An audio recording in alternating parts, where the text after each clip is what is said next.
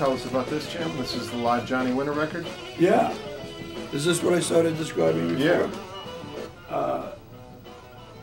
You know, it was at Fillmore and 1970? Or? I think it was maybe still 69. Was it? It could have been 70. It's all a blur. Yeah. But Good Morning Little Schoolgirl. yeah. Well, those were the days. You know, the Fillmore was the place in New York. How big of a room was it? Oh, it was a big theater. Right. Maybe 5,000? Or a little smaller? You know, I never was good about the numbers, but as big as they had it. Like as big as the Chicago Theater? Yeah. Yeah. There's a different group now. Okay. This is Catfish. This was at Columbia Records, or actually at A&R Studios.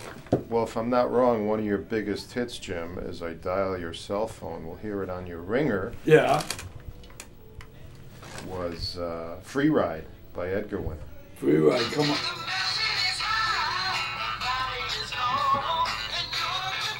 Gee, that's you, Dave. I wish it was me playing. So that was, what, #1, top 10? It's a pretty big hit, wasn't it? It was a pretty big hit. Apparently it never went gold. Huh. Even I've spoken to gold record people, manufacturing people, and they say, oh, of course it went gold. And then they look it up and they go, oh, I don't see it in here. Mm-hmm. But you would think it is because, I mean, Kevin Eubanks played it every night as a lead out to commercial breaks on the Leno's shows. And it was in movies. There was a movie in the 90s or something that it's in, but that's an entirely remixed new version of it. Right. So you engineered. This is the original single that ended up on an album that Edgar released that Pete Weiss engineered the album of, so I don't get credit on it. It looks like Pete did it. Mm-hmm. I actually did this recording, and I remember we mixed this at the record plant in Studio A of the record plant, East Coast, 44th Street. And we spent the night working on it, and somewhere in the middle of it, the console, the Specter Sonics console blew up. And I called up Penn Stevens, the chief technician, and I said, Penn, what are we going to do? The studio just died in the middle of the mix. And he said, just move over to Studio B is all you can do. So we moved to Studio B, and at that point, I talked him into playing a second keyboard to that psychedelic keyboard thing that's in the bridge or in the instrumental section with a breakdown. So I talked him into doing that, so that's in stereo, you know, that's just more action going on in there. But I remember Ricky was just pacing back and forth, freaking out that we had to get this record done because he needed to get it out. Rick produced it. Yeah. So he was just, I mean, passing back and forth in front of the console. I remember that. It was probably 4 or 5 o'clock in the morning. It was 1974, May 13th, I think it was, because I have a notebook I found, and there was the appointment for that session, the mix session in it. So, did you have and then I saw Ricky on Park Avenue one day, walking out. I was going to Columbia Records, and I said, I heard the record on the radio the other day. Is that our mix? Is that the one I mixed? And he said, absolutely. He says, of course. So, you know, that's my only validation that it was my record, is because the only other place it exists is on Pete Weiss's album.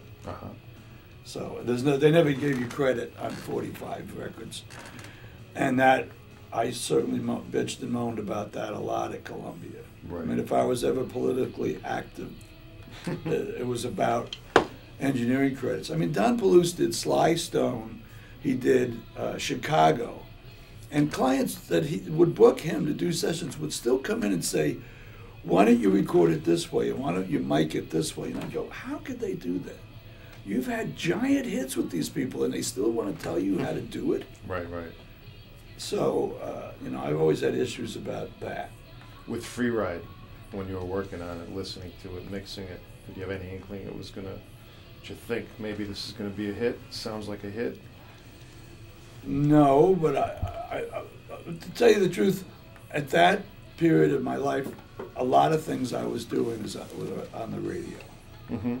So it was pretty exciting. I did some things with a group called Sugar Shop that was on the radio, and they were on television doing it. Tom Rush's records were out.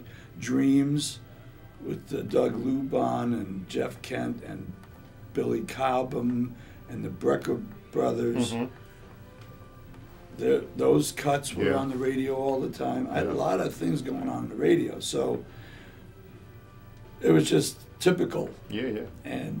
But I never knew it would be as long-lasting and recognizable as it is. I mean, there's almost nobody that I can say, did you ever hear Free Ride? And they go, what's that? You know, the mountain is high, valley is low. And they go, oh yeah, that record. Yeah. No matter what country they're from, they know that Yeah. record. And yet it's not gold. You know? Wow. So one artist you mentioned that I didn't know you worked with was Joe Cocker. Joe Cocker. I was working with Al Cooper from Blood, Sweat, Sure. the original Blood, Sweat, and Tears at A&R Studios. Still for Columbia Records, but we were using their studios to work in.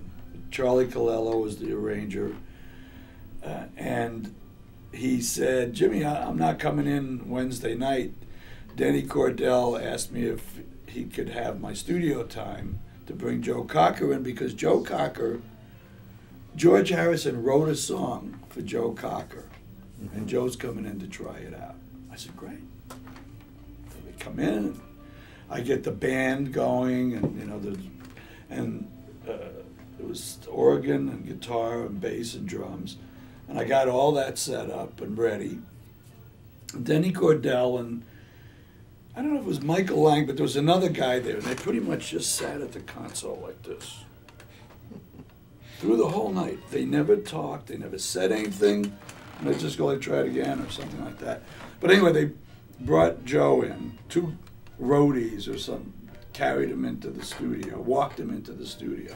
He was kind of like this, you know, and put him in front of the vocal mic and the vocal booth. So I went into the vocal booth and I went, hey Joe, how you doing? And set the mic up in front of him. I said, glad you could come, and great working with you and all that. And, you know, I didn't have much to say. And the band starts playing the track. And we did about 4 or 5 takes, I guess, maybe more. I don't really remember, but we worked for a few hours in the studio, and then, you know, I gave them a mix and the multi-tracks, and they left. Mm-hmm. And that's all I ever heard about it. And then, so let me see if I can find that one in here. It may not even be on this. I don't see it in here, 'cause I think I added it later. I don't know. But anyway, the song was something. So fast forward 6 months. Mm-hmm. This is 69, May 15th or something, 69. I come down the elevator after having done this group called Catfish, and the elevator door opens up, and Simon and Garfunkel are standing by the coffee machine. You know, sort of just leaning there. And they go, hey, Jimmy, what are you doing? I said, nothing. I said, I just finished this Catfish album. I said, it's the fastest album I ever did, 3 days. We're done. Yeah. We did that over at A&R Studios. So I said, well, you know, our friends the Beatles just sent us a pre-release copy of their new album. We're going to listen to it. You want to come in and listen to it with us? I said, yeah, I think so. Yeah. So I go in, and, you know, Lou Waxman, the machine man, puts, you know, we had separate machine rooms. Was a guy who ran the machines, Mhm. and I worked the board, and then it would be another guy who was the attendant who'd set up the mics and things, and then you would tweak the mics. It was union, you know. It's IBEW, Local 1212, so there was a system for it. And anyway, so I was sitting there, and the first song comes on, it's Come Together. Yeah. So that's how I heard Abbey Road for the first time. And I remember, I mean, Paul and Artie were sort of sitting at the console, and it's over, and they just sort of turned like this and looked at each other and just stood up and walked out of the room. Yeah. And I remember that when the last song, you know, the love you take is equal to the love you give, or whatever. Right. And Lou was ready to stop the machine. I said, no, I know there's something else on. And then boom, Her Majesty's a Pretty Nice Girl comes on. I said, yes, I knew it. I loved that they always gave you what you thought they were going to give you. There's some special extra thing that was on there. Right. You know, it's probably, what, 10 seconds. And then did you hear something? Oh, and that, right, that's right, thank you, Dave. That's when I heard something, and I said, that's what Al was talking about. George Harrison's doing something. So he wrote that song supposedly for Joe Cocker? That's, yeah, 6 months before, that's what the story was, is that's Wow. why he came in.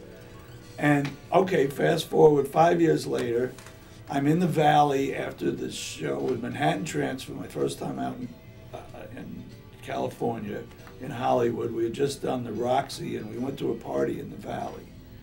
I'm hanging out with Tim Hauser and Alan Paul. I don't know if Janice and Laurel were around then, but we would, I don't know where it was, some party. Beautiful house, giant fireplace. So I sit down at the hearth on this big slab of stone, and two guys sit down next to me. And it's this guy and Joe Cocker. Mm-hmm.